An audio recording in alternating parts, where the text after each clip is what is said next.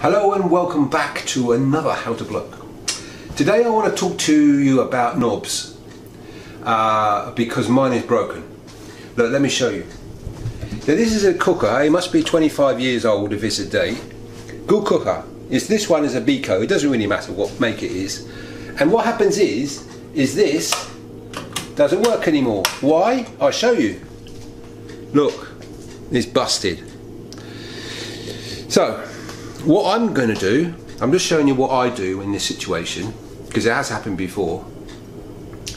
This is a partial fix. So it's a partial temporary fix until you can find some new knobs. Now they sell these on Amazon. I'm not these particular. I've got difficulty trying to get some of these ones exactly like that for this model of cooker, but you can get ones and you can adapt them. They've got inserts in here. Anyway, I'll let you find out. But the point of this video is to show you how I fix this situation, because without that being fixed, it just turns. It just keeps spinning like that. See. So what I'm going to do is I'm going to get this thing here. I'm going to open up the split. Sometimes it's just split a little bit like that. But what I'm going to do is open it up a bit more so I can get some glue in there. You see? Can you see that? So that should be like that. You see? That's how it should be, and the knob just pushes on like that. But this is snapped off. It's, you know, it's age. So what we're going to do is use some glue. Now use some glue that's suitable for hard plastic. Now this is PVC pipe glue, which is ideal for this. And what I'm going to do, you can use a smaller brush, even better, is I'm going to stick it in there like that, and then I'm going to close up the gap as best I can. Sometimes that bit falls off, you know, hey ho, you stick it back on. So it looks like that. Okay, now you're thinking, well, is that going to be strong enough? Now I have found that just using glue is not enough. The glue will give out maybe in a week or a couple of weeks, 10 days or something. The glue will give up the ghost. So we're going to use these micro, what do they call them? Plastic ties? Plastic, that's it, zip ties, plastic zip ties, yep. And we're going to put these on, and we're going to put two of them, I'm going to put two of them on, just to hold it in place. It keeps it keeps the pieces that you're gluing together as the glue set, so that's even best. Now what I'm going to do is going to push it up like that. Hope you can see that good on the camera. Right, get it nice and tight.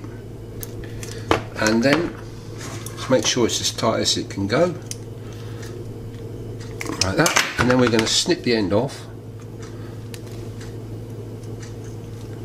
like that. And then we're going to push it down, so we can put another one on top of it. Do you get me?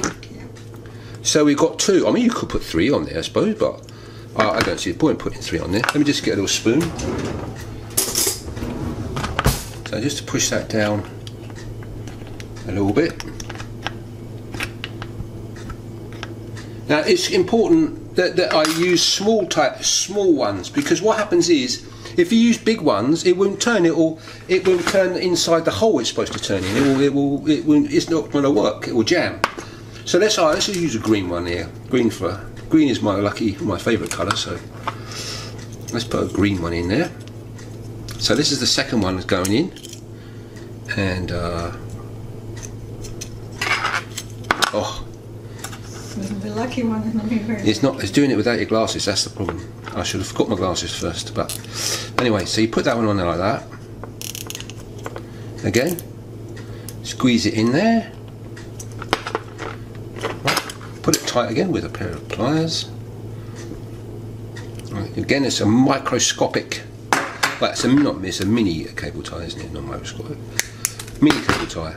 And that's about where we want to leave that kind of like where it is really. Now what you must ensure is that you don't get any glue in there. So you can't, otherwise it's going to set hard and you won't be able to push it back onto the spigot. So you've got to have a look in there and make sure there's no glue in there poking out. If it is, just get a cotton bud or something, little screwdriver where you can just pick out all the glue.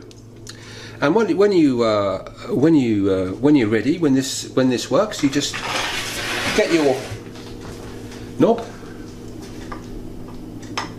and you push it on, and there we have it. Now, that's not going to last forever, you know, but if you've got, it allows you enough time, I think, will allow me enough time to have a look around to see if I can find some replacement knobs for my cooker. But anyway, I hope that helps somebody there, get them out of a tight jam until they get some new ones. And the new ones are not expensive, you know, that you can buy a full set, like 6 of these, for quite cheaply, less than $10, euros, pounds or whatever. So worth getting, and they're going to last. This is not going to last forever. Anyway, hope you've enjoyed it. I've got some, let me see, cooking stuff up here, quick tips here, more DIYs and stuff down here, and if you want to subscribe to me, down there. So